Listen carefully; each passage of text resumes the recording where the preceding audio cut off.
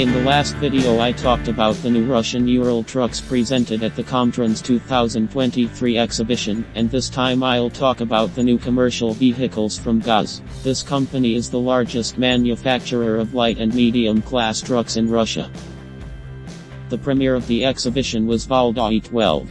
Before him, the GAZ company's heaviest truck was the Lawn Next, weighing 10 tons. Now the Valdai 12 has appeared with a total weight of 12 tons and a payload capacity of 8 tons. It was offered with 4 wheelbase options and 2 rear suspension options, leaf spring and pneumatic. This is a completely new model, with a new frame, suspension, gearbox and engine. The 4-cylinder YAMS 535 engine went into mass production quite recently. The cabin is supplied in disassembled form by one of the Chinese companies.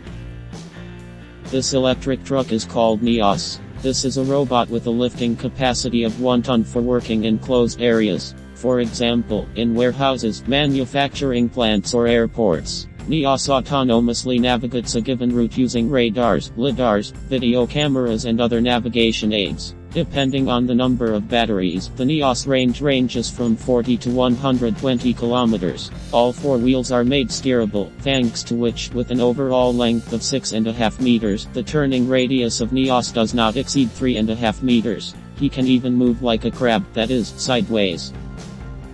This experimental van developed by GAZ with a gross weight of 3.5 tons is called SDV 3.5. It is intended for urban postal services that are actively developing in Russia. The entire design of this van is aimed at creating maximum comfort for the driver, who has to get in and out more than 100 times a day. Therefore, inside the body there is a passage from the cabin directly to the cargo compartment, there is a low and level floor with side and rear doors without steps, and there is an automatic door that can be opened and closed without letting go of the package. To make it easier to roll up a cart with parcels, there is a ramp in the rear doorway.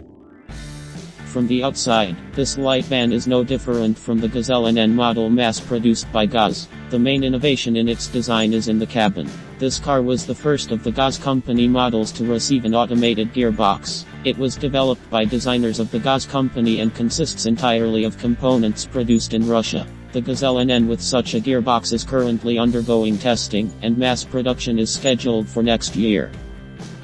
A new direction for the GAZ company is the development and construction of motorhomes based on its light commercial vehicles. Some of their first samples were shown at the exhibition. Its total weight is 3.5 tons. The motorhome is equipped no worse than foreign analogs, which are no longer imported to Russia. It is designed for 4 people. 2 sleep on the first floor, 2 on the second. The motorhome even comes with solar panels.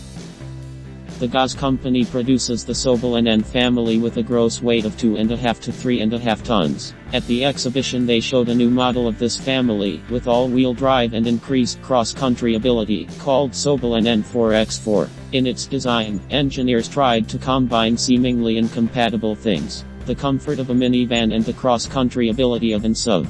And we managed to do it. Sobol NN 4x4 received a completely new transmission, which uses a 2-speed transfer case controlled by a toggle switch on the dashboard, and locking mechanisms for the cross-axle differentials of both axles, which the driver can turn on by pressing a button. Independent front suspension improves handling and ride quality. Sobol NN 4x4 will go into mass production in 2024.